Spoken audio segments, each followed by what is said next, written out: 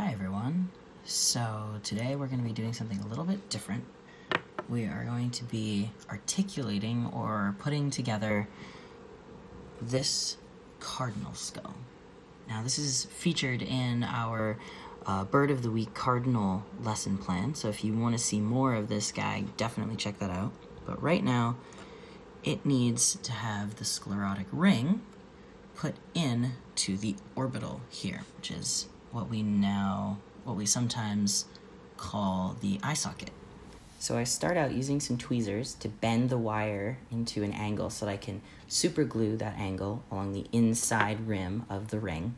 Then after that dries, and it dries pretty quickly, I do an initial test to see how tall the wire is and where I can kind of guesstimate that angle at the bottom should be. So it takes a lot of guesstimating and readjusting. So after about 30 minutes, I decided to use the forceps to do the fine adjustments because, let's be real, my fingers hurt after bending that tiny wire for so long. So every time I test it, I have to see if the wire's tall enough, if the angle of that bottom ridge is right, because I have to make sure that the ring is suspended inside the orbital at just the right height and angle.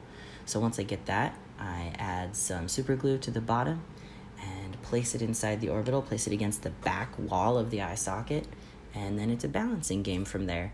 And once I finally get my tweezers unstuck, I do some fine adjustments, and then it is perfectly balanced inside the orbital.